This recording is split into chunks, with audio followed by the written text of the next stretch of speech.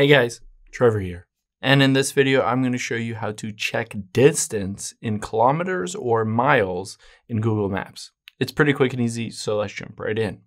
Now, whether you're in the United States or in Europe or Asia, wherever you are, you can always check the distance just by opening up the Google Maps app here if you're on an iPhone or Android, or if you're on a computer, going to maps.google.com.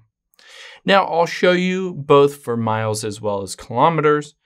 Let's say we want to check the distance between Miami and Havana, Cuba. So I'm just going to drop a pin at Miami. So I'm going to tap and hold right on Miami there. And you can see directions, save, add label. I'm going to swipe over and, oh, it's not over there.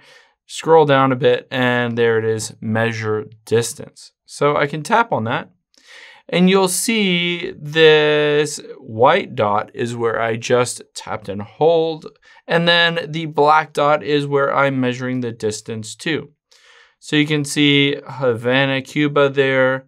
I can tap the little plus at the bottom right to add a point, but it is 227 miles between Miami and Havana. So I can tap that little dot or that little blue plus, and I can measure from there to, say, Nassau, Bahamas, or something like that.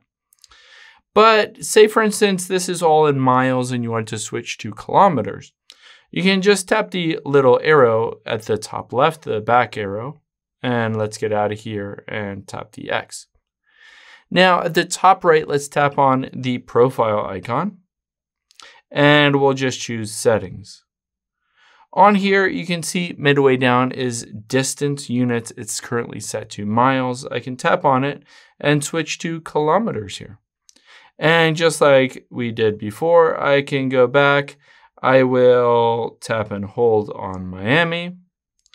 And I will hit measure distance and just bring it right over to Havana.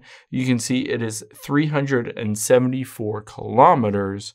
And again, I can add points and measure the distance between 2 different locations or 3, 4, 5 different locations just by tapping that blue plus and swiping over to wherever else I wanted to navigate to and measure the distance from.